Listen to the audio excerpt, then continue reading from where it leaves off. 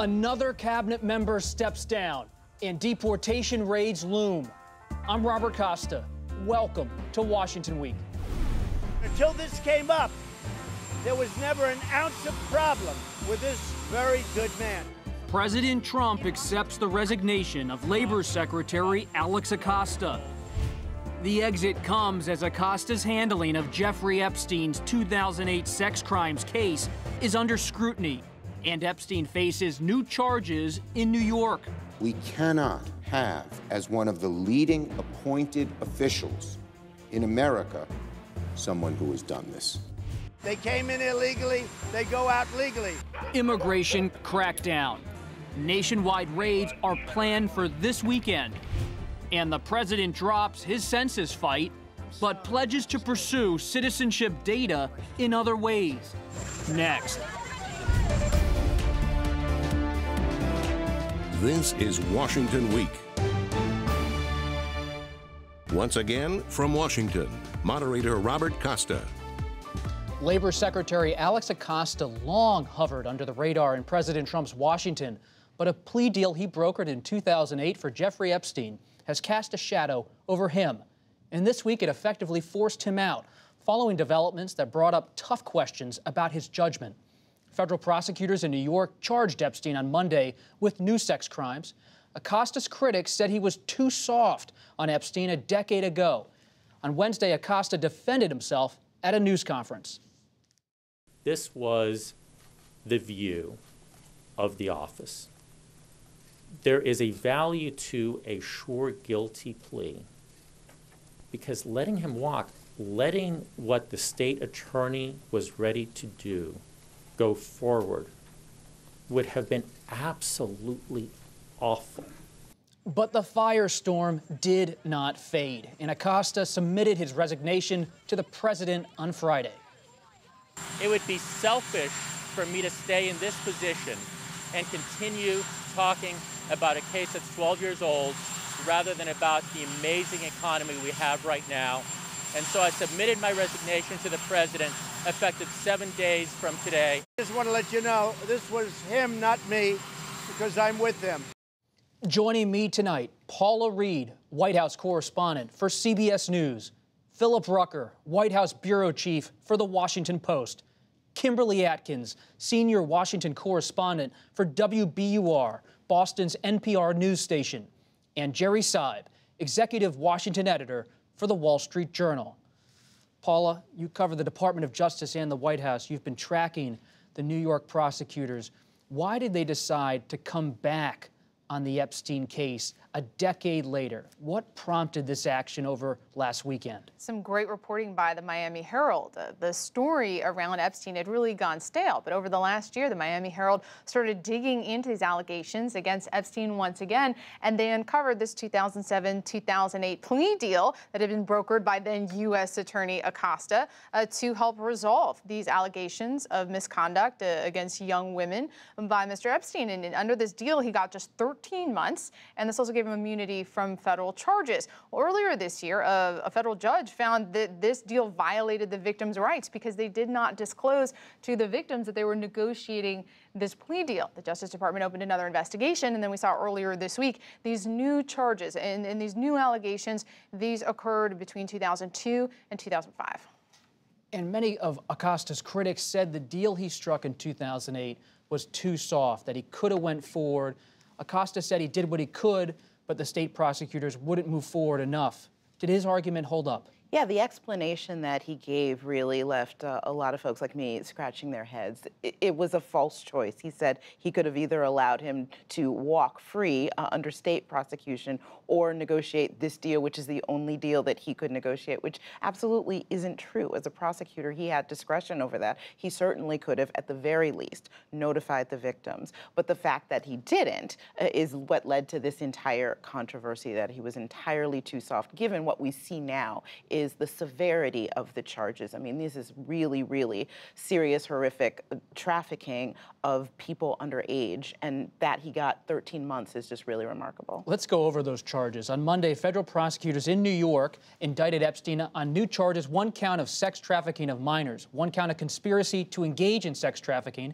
Epstein pleaded not guilty. According to the indictment, Epstein and a friend were running a, quote, vast network of underage girls for sex, some as young as 14. And they say the 66-year-old financier knew the victims were under 18. I'm so glad we have two attorneys here, in Paula and Kim.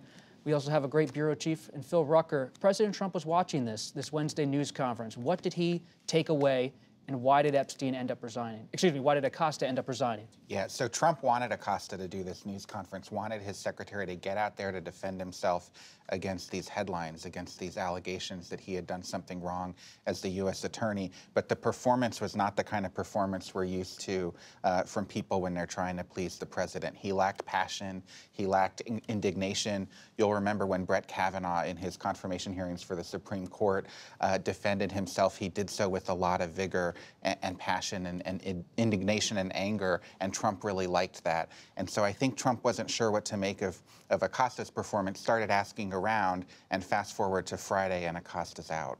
And he also did not apologize to the victims, Jerry. Yeah, and I think the way the victims were treated may have been the biggest part of at least the public relations problem here, maybe even the legal problem too. That not telling the victims what you were doing struck a lot of people, I think, as kind of the worst of the sins that were committed down in Florida. But I think the backdrop of this that's really important to remember is that this is just continuing turnover within the Trump administration, a remarkable level of turnover. I did a sort of a score sheet for myself today. 9 cabinet secretaries have resigned. We have an administration that has acting or temporary, not permanent, White House Chief of Staff, Homeland Security Secretary, Defense Secretary, UN Ambassador, head of the Immigrations and Customs Enforcement Service. Those are all temporary, not permanent people. There's a lot of turnover, and it is kind of administration on autopilot to some extent. You know, the White House will blame Democrats in the Senate for not confirming people fast enough, but that's not the core of this problem. Phil mentioned how the president was watching Secretary Acosta's performance, but White House officials I was talking to also said the president wanted to distance himself from the relationship with Jeffrey Epstein he had in Palm Beach decades ago in the 1990s at the Mar-a-Lago Club. Paula actually asked President Trump about that relationship in the Oval Office earlier this week. Let's see that. Mr. President, Okay, anybody else? Jeffrey Epstein is a terrific guy. Well, I knew him like everybody in Palm Beach knew him. I mean, people in Palm Beach knew him. He was a fixture in Palm Beach.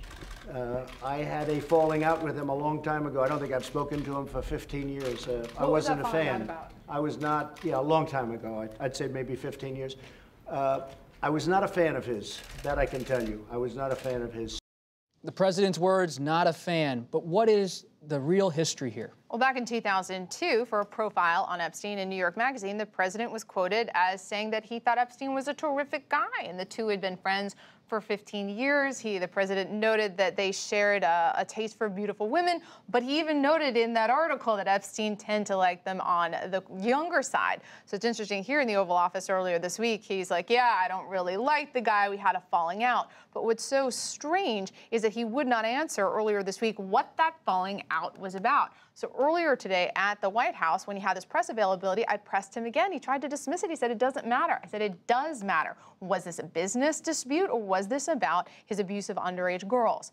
He confirmed a story that has been out there that he threw him out of Mar-a-Lago after there were complaints about Epstein's behavior towards young women. But again, I find it unusual that the president nor the White House would confirm that story as the reason for their falling out all week. Phil, you have a White House that says this issue is now dead because Secretary Acosta is going away. They say President Clinton also knew Epstein, and his office, President Clinton's, issued a statement this week that read in part, quote, President Clinton knows about nothing about these terrible crimes that Jeffrey Epstein pleaded guilty to in Florida some years ago.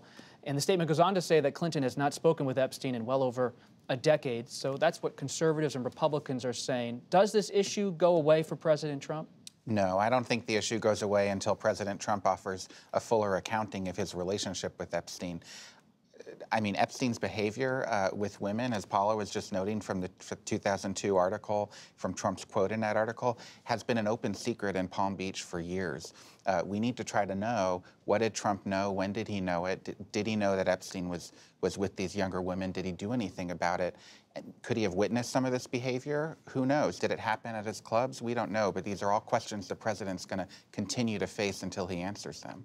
Is the character question something that could be a factor? Yeah, I think so. I mean, we are in the Me Too era, right? And so these things have particular resonance right now. And I think, you know, the question of who knew what and when did they know it is an inescapable one in a situation like this. And you have to remember also there's going to be an ongoing legal proceeding now. This is going to be played out in the courts. It's not going to go away because it's going to be on full display in courtrooms up in New York for some time to come. Jerry brought up how now there's so many acting secretaries inside of this government. You also have a new person at the Department of Labor, Patrick Pizzella, a conservative favorite.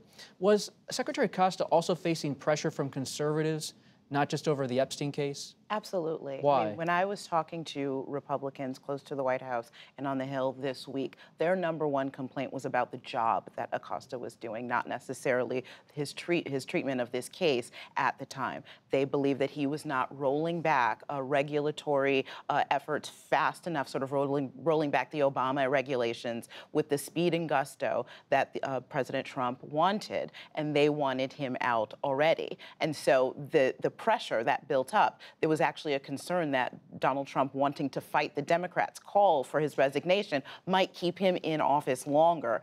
But all of those things seem to converge, and as well as his lackluster defense of himself, seem to converge to make it untenable. And some of those complaints were coming from the business community also, and right. that's a voice that's heard in this White House. They thought he was too close to the unions, or? Not fast enough rolling back regulations. Fiduciary duty regulations, involving workplace rules, just wanting to be more pro-business. Now, I think to be fair to Secretary Acosta, I think his argument was, look, if you don't do these things carefully, then you may roll them back and you'll find in the courts that they get rolled back forward again. And we've seen that in this administration. So his argument was, do it slowly, but do it right.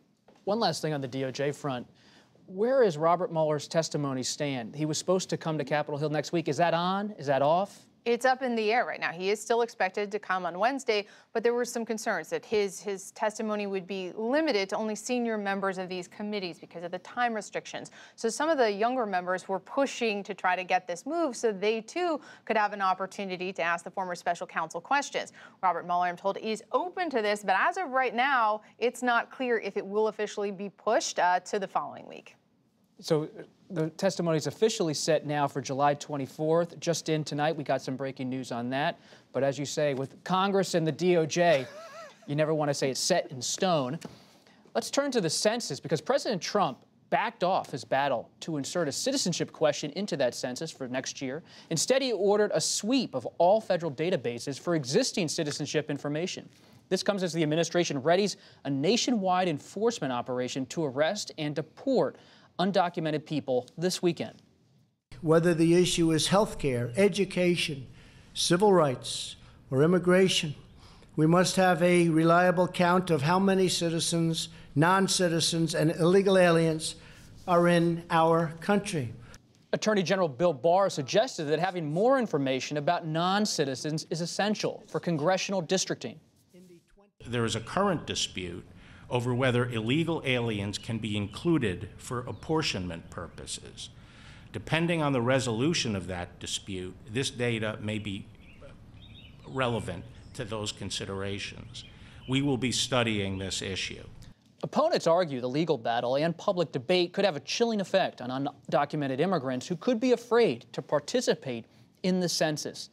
Phil, the administration wanted to take this hard line on immigration, using the census as a way to insert a citizenship question. Did the Supreme Court force their hand to back off? They did. I mean, the Supreme Court is the highest court in the land and had a ruling that the administration ultimately concluded they had to follow. President Trump's instinct was to dig in and fight on this, and that's partly because he saw a political advantage. He thought his conservative base would want to see him fighting for the citizenship question. It polls very well with Republicans and with conservatives, and it's a very sort of simple issue for folks who support Trump to rally behind. And he thought this was galvanizing his supporters, but there was not a legal path for the administration to put that question on the census, either by executive order or to challenge it in the courts. And so ultimately, Trump gave up. This is a concession on the part of the administration. Census experts, Kim, say that maps based only on the citizen population would reflect an electorate that is more white and less diverse. And the administration is now out there saying they're moving in that direction. Yeah, and by default, by that, it would make it more Republican. It would strip Democrats of power and embolden Republican districts. That's precisely why, up to now, all residents have been considered when drawing maps. Because think about it, a lot of things are based on this, not just the congressional maps, but also federal funding. And people who are in the country, we're talking also people who have visas, who can be in the country legally, they are using the services. They are just as much a concern of the people in the district as everybody else. So to deny funding to them would only hurt everyone in those districts, and that's the argument of Democrats. But Phil is exactly right. This was an immigration fight. The president sees immigration as the key issue for him in 2020 to get reelected and to please his base, and he is going to bang that drum any way he can. And what do we make of the Attorney General's play here, congratulating the president? He had some trouble in the courts with DOJ lawyers earlier in the week. What's next for Bill Barr? Oh, I wouldn't even pretend to guess what Bill Barr is going to do next, because he has truly surprised me. I mean, you speak to him in person, you get a sense of why he took this job, a sense of duty. Yes, he has an expansive view of executive power, but he has consistently surprised at both with his handling of the special counsel investigation and even this issue, because career attorneys were clear. They said, look, the Supreme Court said you're not going to be able to get a citizenship question on the 2020 census. When the president insisted, Barr was still looking for options for the president. It's not clear, though, that this idea that you're going to cull databases will actually provide them with the information they're looking for. We pressed the president on this. He suggested loan applications were going to be one trove of information from the federal government. But again, yes, William Barr also saying that it was rampant speculation that there was going to be an executive order. The president was the one who said he was considering an executive order. But I don't think we should lose sight of the fact that this controversy has pushed the whole country up to the edge of a very big debate, which is how do you decide how to apportion congressional districts? Yeah. Is it persons, that's the word used in the Constitution, or is it eligible voters or citizens? That is a huge question, and it's never really been decided by the Supreme Court. In the ruling the court made on the particular census case that you referred to, Justice Ginsburg said, you know, we're not settling that question here. That's going to come at another time. When we get to that point, that's going to be an explosive debate in this country. Let's talk about the latest report in on immigration. We just got a pool report in just minutes ago from Josh Dawsey of the Washington Post. He's with Vice President Pence down in Texas at a McAllen border station. He was with them tonight. He saw hundreds of men, Phil, in cage-like atmosphere down in Texas. He was brought in as the pool reporter. He captured images that if you go to his Twitter account, you'll see, and it's ricocheting now around online as a real glimpse into what's happening at the border, that it's a crisis. How is this administration handling it? Yeah, so this was a tour that the vice president, along with a number of Republican members of Congress, were taking in Texas, and the conditions that Dawsey described were truly horrific. These people were men, all of them men, nearly 400 piled into a cage. There's not even enough room on the floor for cots. The stench in the room was very bad. Very hot, sweltering heat, no air conditioning, really bad conditions. And this is going to ricochet, I think, for the president, because the president has maintained that the conditions in these facilities are good and better than what these immigrants have come from in their home countries. And here his own vice president is doing a tour, which you'd think the immigration officials down there would have these facilities be clean and presentable for the vice president. He saw anything but. Here's what Vice President Pence said, quote, "I was not surprised by what I saw." Pence said later at a news conference, "I knew we'd see a system that was overwhelmed." Yeah, I mean, saying that you expected an overwhelmed system and calling on Democrats to send more funding there, I don't think is going to work as an adequate response from this administration to these pictures. I mean, they are literally people in cages, some of whom haven't been able to bathe in over a week. They said they in real time, these folks were denying claims that they were getting 3 meals a day, that they were getting access to hygiene. I think that's going to be a really, really tough image to rebut. So where does this all go? You have the vice president in Texas. You have ICE raids scheduled to start this weekend. Who's being targeted? According to the New York Times, officials said ICE agents were targeting at least 2,000 immigrants who have been ordered deported, some as a result of their failure to appear in court. And at least 10 cities are going to be involved in these raids. You have the pictures now from the pool report, the ICE raid starting this weekend. What does this mean for Congress? Well, look, I think there's a short-term and a long-term answer. The short-term answer is that I think people are going to respond to this kind of picture of the conditions on the border, and I'm talking about Democrats and Republicans alike, and want to do something about it. And that's, I think, going to be a bipartisan impulse here. I don't think anybody's going to say no. But there's a huge issue, as you said, in the 2020 campaign, and it's just going to get bigger and bigger. And there's a real debate in the Democratic Party about how to respond to all this, the raids, the pictures. During a House Oversight Committee hearing about President Trump's immigration policy, lawmakers testified about the conditions at migrant detention centers. This is a manufactured crisis because there is no need for us to do this. There's no need for us to overcrowd and to detain and under-resource. There is no need for us to arrest innocent people and treat them no differently than criminals when they are pursuing their basic human rights. Representative Ocasio-Cortez is saying Democrats should essentially not deal with President Trump on immigration. Then you have a Speaker of the House who has clashed with her and her allies this week, Ms. Ocasio-Cortez, about strategy for the Democratic Party. Where does it go?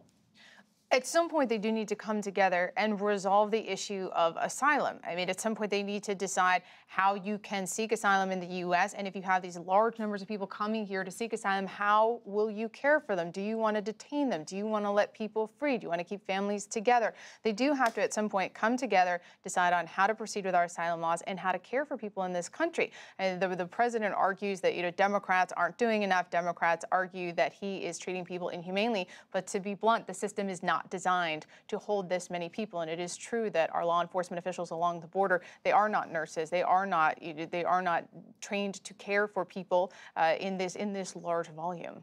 What do you make of the Speaker this week? She still has to deal with the president on trade, USMCA, still has to deal with him on the debt limit, the budget, yet she's getting this pressure from the left. She's getting a lot of pressure from the left. And another issue that she's feeling heat on is the question of impeachment and what to do about Trump after the Mueller report, because she has been trying to delay any sort of decision about impeachment proceedings. And increasingly, her caucus, her membership in the House is frustrated and agitated, and they want to see some action. I think one of the lessons here is don't mess with Nancy Pelosi. I mean, she's tough. And I think that people in her caucus know that. Democrats know that. Republicans and conservatives who've dealt with her over the years know that as well. And I think she is basically trying to guide her caucus down a center path, because she's got to worry not just about AOC and members from blue districts. She's got to worry about members, 31 of them, who won in 2018 in districts that Donald Trump carried in the 2016 presidential election. She's got a broader caucus than maybe Alexandria Ocasio-Cortez realizes. She told Maureen Dowd of the New York Times in an interview that they have a Twitter following, but she says, I have power. And when she was asked whether she regretted her comments, her sharp words about their 4 votes against her House version of an immigration bill, she said, no regrets. Yeah, she doesn't do regrets. that was a little Trumpian, frankly, coming from her. Look, I think all those things are true. She also has the problem that not just these 4 lawmakers want to see things done, not just in their districts, but when it comes to things like the situation at the border. I think Phil's absolutely right about the growing number of people, including her allies now, who are calling for impeachment proceedings at least to begin. I think at some point they're going to have to move forward, and that she can't just hold the line. Well, where does it move? Is it toward an asylum deal between Pelosi and Trump, or is it toward impeachment? Do the Democrats just say enough of this? Well, look, I mean, there is a push toward impeachment, but I think the calendar's running out on that, frankly. I mean, you can't start an impeachment proceeding at the end of the year before a general election. I don't think you can anyway. No, you shouldn't, and it's not what voters want. Voters want answers. They want answers on drug prices, infrastructure, perhaps immigration as well. They don't want to see an impeachment debate. I think that's why she's trying to steer people away from that. Furthermore, as Robert Mueller's eventual testimony will show, it's not clear that they have a sufficient case to pursue impeachment. This question of obstruction was ambiguous. Is this really the case you want to go on, or do you want to see what happens in the Southern District of New York with these other questions on campaign finance violations, potential tax fraud, loan fraud, and maybe if he's reelected, then pursue that issue? Does the hard line continue, Phil, when the images that we see from Twitter, from Dossie and others at the border today, does this pull this administration back at all in the coming days, or is it raids and everything else? I don't think so. I mean, we've had a number of moments like this where we've seen true kind of human horror at the border, and the president has not reacted with empathy and not changed his policy. We'll keep tracking that story and many others. Thanks, everybody, for being here tonight. We'll have more on the Washington Week Extra. Watch it on our website or YouTube every Friday, starting at 8:30 p.m. Eastern. I'm Robert Costa. Have a great weekend.